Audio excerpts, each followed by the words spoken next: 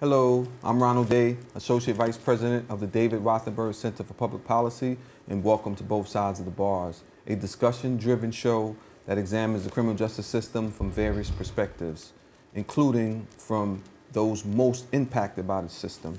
We discuss critical questions about how the current system works, its intersections with social justice, and highlight the efforts that are being made to improve the lives of everyone that is affected by it. We ask you, the viewer, to please spread the word about Both Sides of the Bars and share your comments with us on Twitter at The Fortune Society.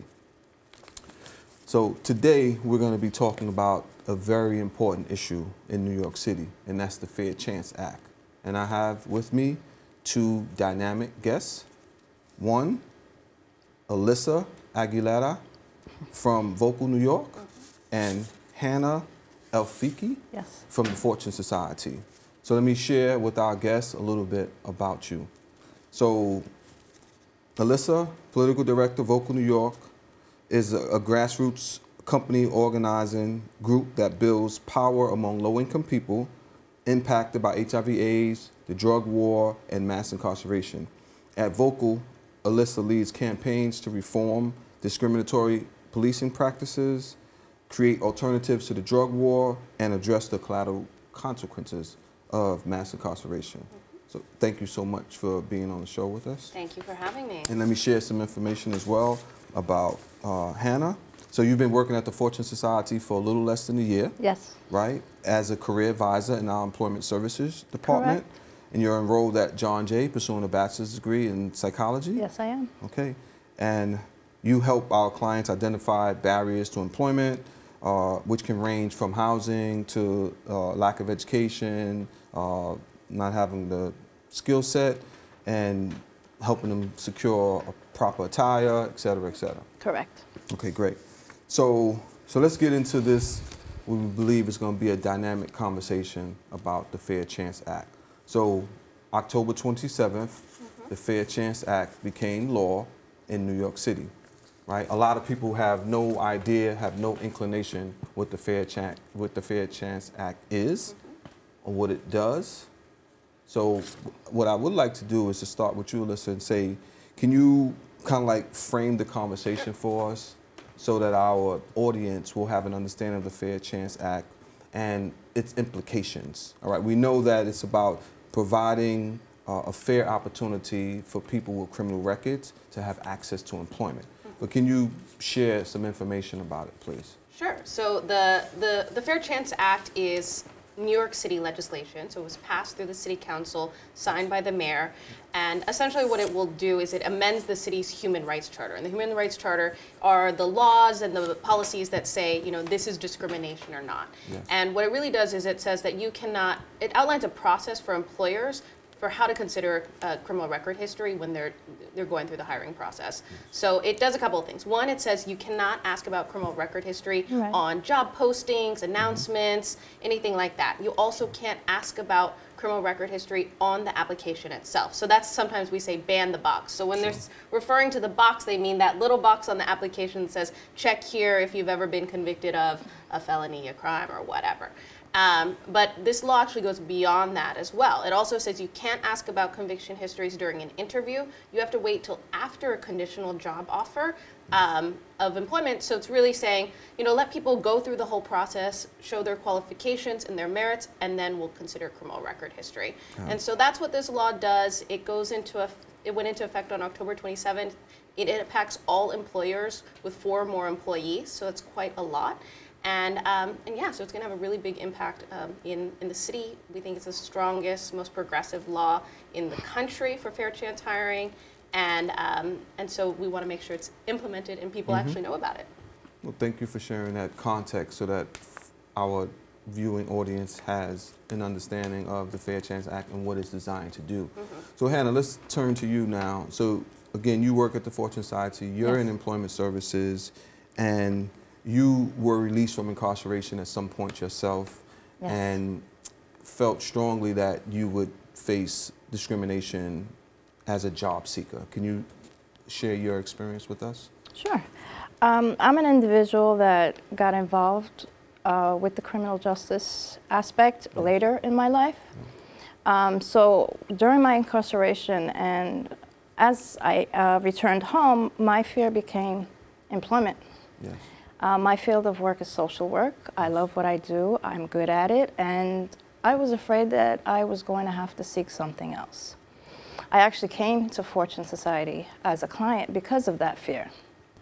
And while I was there participating in the workshop, they encouraged me to go further and feel that there's no barriers that I can't overcome in terms of that. And that was actually a huge relief for me, because I was going to, my associate's degree and everything I was working through was in that field. So I was afraid I was going to have to restart. And at this age, it was pretty impacting on my life. And so as a career advisor, you work with people on a daily basis. I mean, we have hundreds of clients Yes. that are offered services. And so what were the services that you received that we provide on a regular basis to prepare people for these employment opportunities? Well, first thing is I completed a 2-week job readiness workshop. Yes. And that is more geared to conducting yourself appropriately during an interview, what to say, what not to say, how much to say, how much you don't say. And that's crucial during the interview process. Yes. When I sat with my career advisor, I was told of the different vocational training programs. I chose to do the transitional work program, which is the part-time paid internship, as a way of getting myself in the doorway and returning back to the work field. And through that, I did my internship actually at Fortune in the Employment Services Department, and I was able to secure employment upon completing it. Yes. With Fortune Society. Yeah. And so we know that oftentimes, Alyssa, we send folks out who are prepared, as Hannah was prepared during the job readiness training for an opportunity, and sometimes they're denied the job. And we know that there's a lot of discrimination, there's a lot of stigma associated with the criminal conviction. So what can people do if they feel like they face discrimination? Sometimes it's overt, right? Sometimes it's not. What are the remedies in the Fair Chance Act? Yeah, so one of the reasons that this law is so great is because it's not just a beautiful bill that has this ideal language and then nothing to hold people accountable. It actually has written into the law that people can bring a private right of action, which means that they can get their own attorney to bring cases against employers that are violating the law, and that includes damages, so people can get some monetary reward for actually bringing forward those cases. And that's a big component to give people incentive to go through an often long process that is probably not that especially for people looking for a job, the last thing they want to do is to go through this big legal process and not know. So that's an option. And then also the city's Human Rights Commission, which you can reach by calling 311 and asking for civil rights, or you can go onto their website. It's actually nyc.gov/fairchancenyc, and you can file a complaint with them. So even if you don't want to go through the whole process, you can give a tip and say, hey, this employer, violated the law. I was asked a question too early, just so we can make sure that, employers are actually being held accountable. Sure. And so those are some of the methods that we are, as the bill is getting rolled out, that we want to make sure that we see adequate implementation of the new law. Sure, thank you. So one of the things that has come up is we know that a lot of discrimination is not just associated with the conviction, but the majority of people who are incarcerated in New York City are minorities, right? And there has been some research that has said that a white person without a criminal record is more likely to receive a call back or an interview than an African American without a criminal record. So we know that there's some conscious and unconscious bias regarding race. And so the issue now I'm thinking is, will there be a proxy now for discriminating against people that have criminal records? Sometimes when people apply for jobs, although they're not checking the box now, sometimes you are asked to upload a resume. And let's say a person who served some time in prison, some of them, there might be a gap on a resume. Some people even put on their resume that they were in a correctional facility. So how do you think that's going to potentially play out will there be some discrimination that's a proxy for criminal justice or criminal convictions? Because some employers, at least from experience, we've determined they're kind of like hardened against hiring someone with a criminal record. Even though, if you look at the research, shows if you give a person an opportunity, you can get a really great employee who could be an asset to your company. Correct. But you have to be willing to give the person the chance. So do you see that as a potential issue? Right. I mean, I think that we have to be realistic and acknowledge that, all employment discrimination is not going to go away with the passage of this law. And, as you mentioned, there's lots of other factors that are at play. There's studies that say that if your name sounds too ethnic, that you're less likely to get a job, or a job interview. So there are obviously lots of factors at play. But I think that what's really important about this law and the bigger conversation and the movement that is behind it, that everybody from President Obama to the Koch brothers are talking about this, is it really questions why do we use criminal record history as a way of evaluating people's ability to do a job. It's not good for the economy, it's not good for recidivism, it's not good for communities of color that are impacted by mass incarceration. I think that yes, we want the laws to change and we want people to have concrete improvements in their lives, but we also need to shift the narrative and get people to question why, a criminal record means a permanent sentence of unemployment and not being able to access a decent job. Yeah, and that's exactly right. So Hannah, Yes. tell us a little bit more about, so again, we're preparing clients for these gainful employment opportunities, and so when they face this discrimination, and they come back to us, what provisions do we have in place for them to be able to deal with those type of situations? Well, a lot of our clients do come and they're frustrated. They feel that they are still serving a sentence because they continuously tell me that they have paid their debt to society and yet no one is providing them with that opportunity for employment. So I basically more so evaluate how the interview went, and then of course direct them to the advocacy department that we have for them to continue further and to really see, is it their impression of the fact that they didn't get the job, or is it something really that the employer discriminated on? Yes. Okay, that's great. And so could we go a little bit more into the weeds? Because, one of the things that came up for me is, okay, so a conditional offer is now the threshold. So a person gets an interview and, if they're a solid candidate, so the employer is supposed to now not evaluate anything about criminal record, right? My understanding is that they're not supposed to do like searches. So can you talk about that? Because we know that some employers take the initiative. They have HR staff that will go online, go to the Department of Corrections website, go to a parole website, and see, okay, we have the person's name, we have the person's information. Is this person on parole?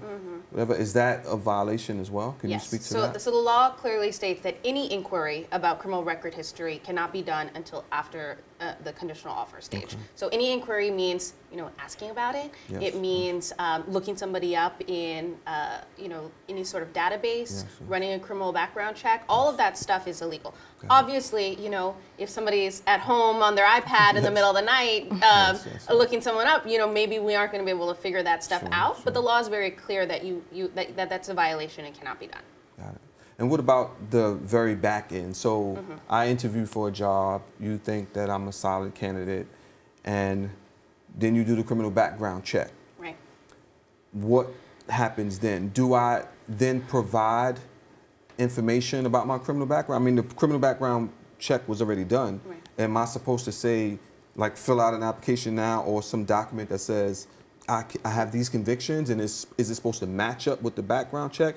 Or is the employer supposed to look just to determine if the conviction would act as an impediment in some way, right, to me getting that job? So how will that work? So So you have a condition, and this is all for people, for jobs and Yes, employers yes, that yes. want to actually run background checks. I would argue there are many jobs that if That's a you're good going through a point. process and hiring people, you interview them, you like them, you know, what's even the point of doing that? So I think that's something we want to raise. Like for some jobs where it's not sensitive in nature, you know, we should be encouraging people. Like I hire people and I never run background checks, and it works out great. So putting that aside, so let's say you're somebody that I find a candidate that I want to hire, Yes. but I want to run a background check. I run it, and then there's a real process for how that works. So it's fair and transparent. So it says, okay, I'm gonna, I see your background, and if there's nothing you want to do further, you still want to hire the person, great. You don't have to do anything different. But if you want to take adverse action, so essentially if you want to deny somebody a job, what you need to do is show them the record that you're looking at, because oftentimes, you know, people with common names, or maybe you're arrested for something and not convicted, and you know, rap sheets are kind of confusing to read, and I doubt that all employers are adequately trained on how to read them. So we want to make sure that, you know, the whatever, we're both looking at the same thing, right? So I say, okay, so here's your rap sheet. This is what I saw. This conviction right here is what's giving me pause. It's why I want to rescind the offer. And then they need to actually fill out a form that explains in writing how the job duties are connected to the conviction, right? So we don't want people to run backgrounds and say, oh, you got into a fight 10 years ago and you have an assault charge, and now you're trying to work, you know, in the Container Store or something like that. What does that, you know, what does that have to do with each other? And you have to do what's called, in New York State, we have Article 23A language. Yes. So one important thing to know is that it's already been illegal to discriminate based on criminal record history before the Fair Chance Act was passed, except that there was just no process for how to do it. So the Fair Chance Act is really about creating a process. So at that point, you need to explain. So it takes into account, like, how long ago was the conviction? What have you done to sort of rebuild your life, or to show that you're not that, you know, that mistake, you've moved on from it and you've grown from that. So all of those things should be taken into account, and then you write that in writing, and then you can deny somebody a job, and employers can protect themselves. So that's, you know, the process. It is a bit, you know, it's definitely more than just banning the box. So we really want people to, you know, go onto our website, fairchancenyc.org, you know, check in with the city's website to make sure that, you know, we know exactly how the law should be implemented, and making sure that people aren't being discriminated against. Great.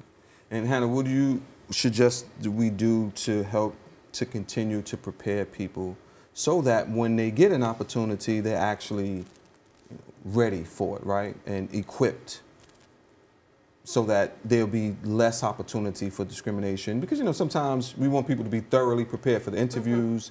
And you spoke about that. So you have some suggestions for us there? Well, I believe that this is, with this act, it's something that will change the way we run the workshop, because we do need to educate our clients as to what the rights that they have in terms of the whole process, so that when they sincerely feel that they've been discriminated or discredited because of their criminal justice background, they know they have a solution, and not get further discouraged or frustrated, because a lot of times that will return them to the streets and back to what they were doing that landed them in jail in the first place. That's a good answer. And so, Alyssa, a question for you about employers. I recall talking to employers sometimes, and they feel trepidation about laws that kind of like squeeze them and place constraints on them. They feel like, you're telling me who I should hire. Can you speak to that? Because I'm saying that that's not necessarily the case. The law gives you the opportunity to hire the person that you think is most suitable for the job, without necessarily evaluating the criminal history of the person. So what do you say to that? Yeah, I mean, I think a couple of things. One, I think that, you know, I think that the Fair Chance Act is actually, you could argue that it's beneficial to employers, Yes. In order to protect themselves from violating Article 23A law, which already is in place. So Party City, Bed Bath & Beyond, they actually got in trouble with the New York State Attorney General's office lately, because they were saying, like, no felons can apply, or something like just blatantly illegal. And if the Fair Chance Act was in effect, they would know how to process and to consider conviction histories in their hiring process. And this law does, and then the second thing we want to say is that this law does not require that you hire anybody with a conviction history.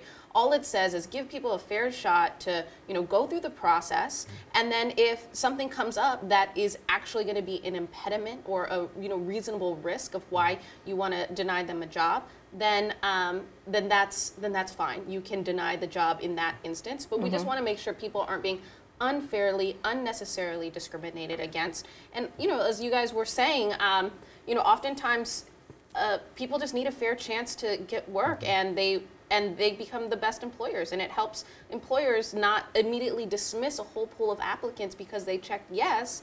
That could have been the best person for the job. And people are, with this law, you're able to have a wider pool of applicants and really find the best person without using the criminal background as a way to sort of cloud their judgment and cloud their thinking. Yeah, that's a great answers.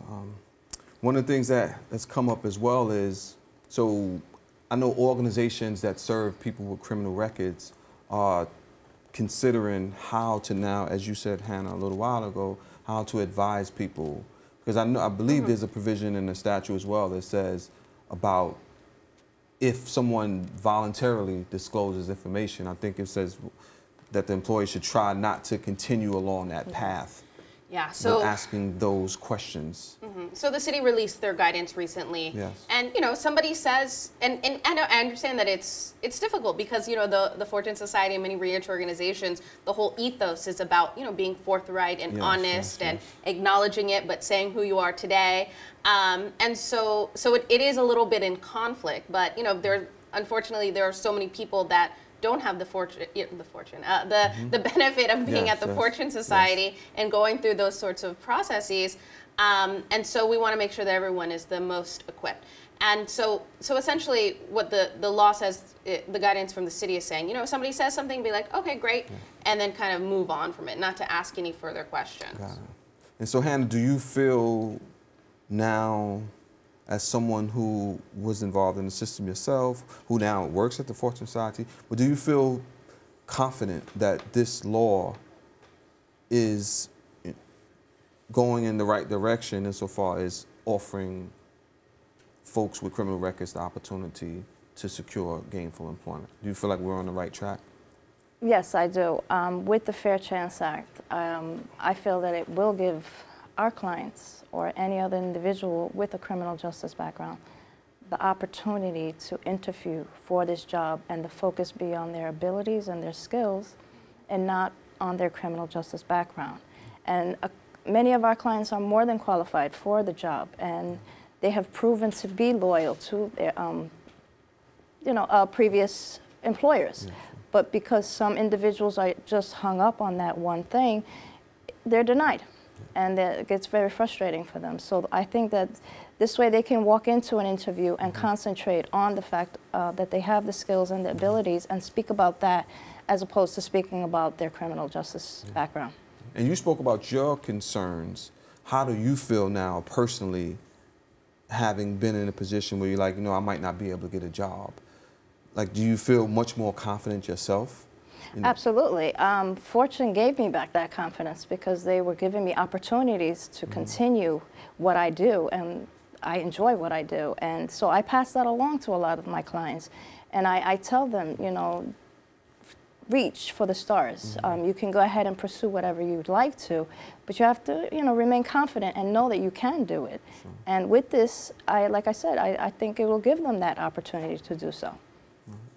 What about, are there some employers that are outside the realm of the Fair Chance Act? Because I'm sure some clients and just people in the general public will say, well, does this job apply? Does this agency apply?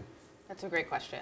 So sometimes, when we were talking about this bill, the first things people's mind goes to is like, well, you're going to have, sex offenders working at daycares and, the children and all this sort of questions. And, Hysteria. Obviously, and the Fair Chance Act does not touch any job where state or federal laws require a criminal background check. Yeah. So that's going to be anything working with children, working with people with disabilities, working with aging populations, basically anybody that is vulnerable or there's sort of this a sensitive nature to the job. This law is not going to impact that, because we think that it is, it is important to make sure that for those populations that, people have a full picture. You don't want to necessarily create, unreasonable risk in those situations. So the Fair Chance Act, there are several jobs that are exempt from it, and those are the ones that would be. Got it. Thank you. So we have just a couple of minutes left. Any parting words about the Fair Chance Act that you think would be valuable for our audience?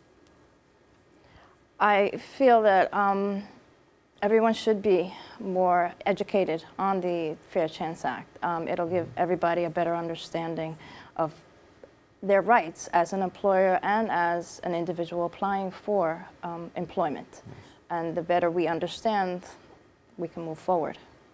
Thank you. And Alyssa, some parting words? I definitely echo those sentiments. Unfortunately, you can write the best civil rights legislation, but it doesn't do anything unless people know their rights and stand up and say, hey, I've been discriminated against. Yes. And so at Vocal, we are a membership-based organization. Yes. Many of our members are formerly incarcerated looking for works.